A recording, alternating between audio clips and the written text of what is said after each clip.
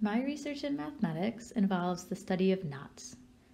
To form a knot, imagine taking a piece of string, tying a knot in the middle, and then joining up the two ends so that we really have a knotted circle. The two simplest kinds of knots are the unknot, which has no crossings in its simplest form, and the trefoil, which has 3 crossings in its simplest form.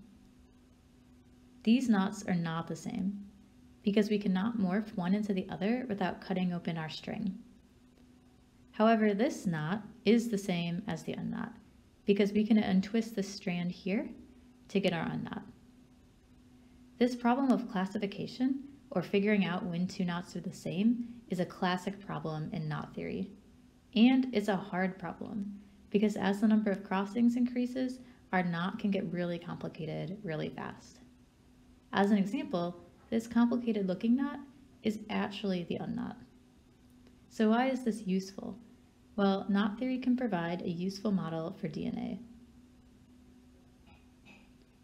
We know that DNA has this double helix structure, but if we simplify a little bit and think of this helix as a line and then zoom out, DNA starts to look a lot like a knot. This is because DNA can be really tangled up and can furthermore break and recombine with the help of certain enzymes. Biologists are interested in studying this process, and knot theory can be a really useful way to model DNA as it undergoes this process because it captures the twistedness or knottiness of the DNA. I particularly like this example because mathematicians were studying knots long before we ever had a model for DNA.